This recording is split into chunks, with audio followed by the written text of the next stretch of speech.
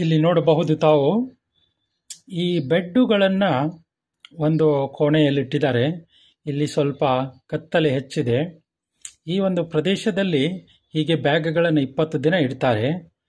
ಇದೊಂದು ದೊಡ್ಡ ಪ್ರಮಾಣದಲ್ಲಿ ಮಾಡ್ತಾ ಇರುವಂಥ ಒಂದು ಫಾರ್ಮೆ. ಇಲ್ಲಿ ಎಷ್ಟೊಂದು ಚೀಲಗಳನ್ನು ನೇತು ಹಾಕಿದ್ದಾರೆ ನೋಡಿ. ಹೀಗೆ ಒಂದರ ಮೇಲೆ ಒಂದರಂತೆ ಕನಿಷ್ಠ ಇಲ್ಲಿ 10 ಚೀಲಗಳನ್ನು ಇಡುವಂಥ ವ್ಯವಸ್ಥೆ ಇದೆ. ಆದರೆ ಈಗ ಇವರು ಕೆಳಗಡೆ ಮಾತ್ರ ಬ್ಯಾಗ್ಗಳನ್ನು ಇಟ್ಟಿದ್ದಾರೆ. ಎತ್ತರದವರೆಗೆ ಮಾಡಿದಾಗ ನಾವು ಅದಕ್ಕೆ ಏಣಿಯನ್ನು ಇಟ್ಟು ಮೇಲುಗಡೆಯ ಮಶ್ರೂಮ್ಗಳನ್ನು ತೆಗಿಬಹುದು. ಈ ಎಲ್ಲ ಬ್ಯಾಗ್ಗಳಲ್ಲಿ ಈಗ ಒಂದೊಂದು ಬೆಳೆ ತೆಗೆದಾಗಿದೆ. ಈಗ ಎರಡನೇ ಬೆಳೆ ಬರೋದಿದೆ. ನೋಡಬಹುದು ಎಲ್ಲವೂ ಎಷ್ಟು ಬೆಳ್ಳಗಾಗಿ ಶುಭ್ರವಾಗಿದೆ ಅಂತ. ಯಾವುದೇ ಒಂದು ಬೆಡ್ಡು ಕೂಡ ಕೆಡ್ತಾ ಇಲ್ಲ. ಇಲ್ಲಿ ಪ್ರತಿ ಬೆಡ್ಡಲ್ಲೂ ಮಶ್ರೂಮ್ಸ್ಗಳು ಬರ್ತಾ ಇದೆ. ಈಗಿದು ಮೊದಲನೇ ದಿನದ ಬೆಳೆ ಅಂತ ತಿಳ್ಕೊಳ್ಳಿ.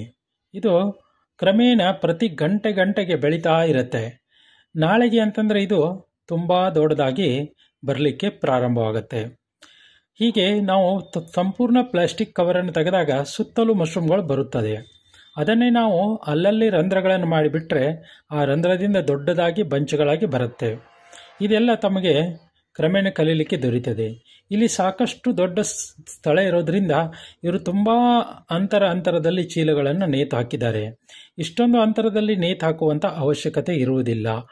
ಇಷ್ಟೇ ಸ್ಥಳದಲ್ಲಿ ಇನ್ನೂ ಎಷ್ಟೋ ಲೈನನ್ನು ಮಾಡಿ ಸಾಕಷ್ಟು ಪ್ರಮಾಣದಲ್ಲಿ ಬ್ಯಾಗ್ಗಳನ್ನು ಇಡಬಹುದು. ಈಗ ನೋಡಿ ಇಲ್ಲಿ ಯಾವ ರೀತಿ ಮಶ್ರೂಮ್ಸ್ಗಳು ಬರ್ತಾ ಇದೆ ಅಂತ. ಹೀಗೆ ಇದು ಕಿತ್ತು ತೆಗೆಯೋದು ಕೂಡ ತುಂಬ ಸುಲಭವಾಗಿರುತ್ತದೆ. ನೋಡಬಹುದು ಮಶ್ರೂಮ್ಸು ಎಷ್ಟು ಸುಂದರವಾಗಿದೆ. ಇದು ತುಂಬ ಬೆಲೆ ಬಾಳುವಂತಹ ಒಂದು ಮನುಷ್ಯನ ಆಹಾರವಾಗಿದೆ ಇವತ್ತು. ಈ ಒಂದು ಮಶ್ರೂಮ್ಸನ್ನು ಇವರು ಇಲ್ಲೂ ಪೂನಾದಲ್ಲಿ ಮಾಡ್ತಾ ಇದ್ದಾರೆ. ಇಲ್ಲಿಂದ ಪೂನಾ ಲೋಕಲು ಮತ್ತು ಮುಂಬೈ ಮಾಡ್ತಾರೆ. ಮತ್ತು ಅಲ್ಲದೆ ಇವರು ಇದರ ಒಂದು ಪೌಡರನ್ನು ಮಾಡಿ ಒಣಗಿದ ಮಶ್ರೂಮ್ಸನ್ನು ಪೌಡರ್ ಮಾಡಿ ಪೌಡರನ್ನು ಎಕ್ಸ್ಪೋರ್ಟ್ ಮಾಡ್ತಾರೆ. ಇವರು ತುಂಬ ಎಜುಕೇಟೆಡ್ ಹುಡುಗರು. ದೇಶ ವಿದೇಶದಲ್ಲಿ ಶಿಕ್ಷಣಗಳನ್ನು ಮುಗಿಸಿ ಬಂದವರು.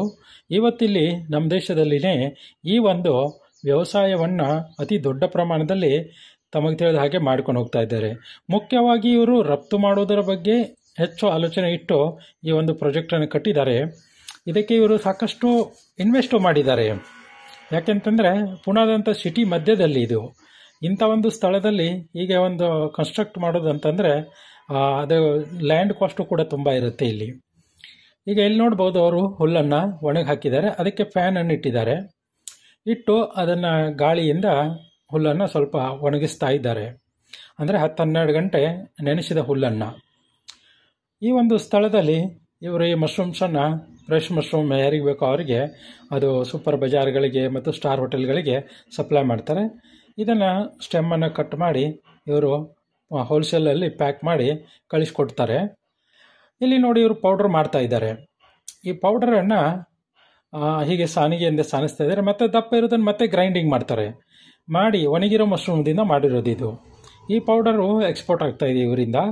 ಹೀಗೆ ತುಂಬ ಒಂದು ದೊಡ್ಡ ವ್ಯವಸಾಯ ಇದಾಗಿದ್ದು ಅದನ್ನು ತಮಗೆ ತಿಳಿದ ಹಾಗೆ ತಾವು ತಮ್ಮ ಅನುಕೂಲಕ್ಕೆ ತಕ್ಕ ಹಾಗೆ ತಾವು ಮಾಡಿಕೊಂಡು ಹೋಗ್ಬೋದು. ಇದು ತುಂಬ ಪ್ರೋಟೀನ್ ಇರುವಂತಹ ಒಂದು ಪ್ರಾಡಕ್ಟು. ಇವರು ತುಂಬ ಎಜುಕೇಟೆಡು.